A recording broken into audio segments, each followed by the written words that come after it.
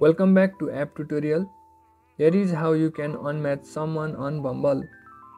Open the Bumble app, then go to the chat section.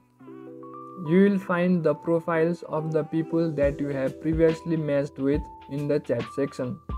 If you want to unmatch with a specific person, simply tap on the profile of that person and open the chat box. Since it's a dummy account, I don't have any match, so I can't show you the exact steps, but it's a simple process, so you will understand easily. After opening the chat box, you will find 3 dots on the top side of your screen. Tap on the 3 dots and go to unmatch. Now confirm the unmatch. Well, that's it. You have unmatched with that specific person and will no longer see that profile in the chat section.